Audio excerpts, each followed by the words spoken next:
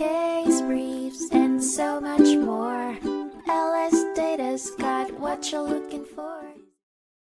In 1973, Deryl Rougeau, a former employee of Firestone Tire and Rubber Company, sued his former employer for defamation and false imprisonment over the company's investigation into missing property. Rougeau claimed that during the investigation, led by corporate security manager E. Drummond, he was coerced into confessing and portrayed as a liar and thief, resulting in his termination. Despite these accusations, the trial judge found no evidence of wrongdoing on Drummond's part and determined that the investigation was conducted in an orderly manner. As a result, the judge ruled in favor of Firestone, dismissing Rougeau's claims. The case was appealed to the Louisiana Court of Appeals, which upheld the original decision, finding that Rougeau had failed to prove the necessary elements of defamation and false imprisonment. The court affirmed the trial judge's findings and determined that Firestone had conducted a reasonable investigation into the suspected theft. Furthermore, the court discovered no evidence of publications or notoriety surrounding the investigation.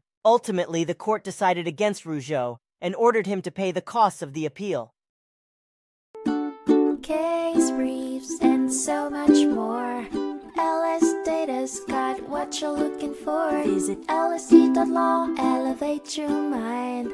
Leave the stress of class.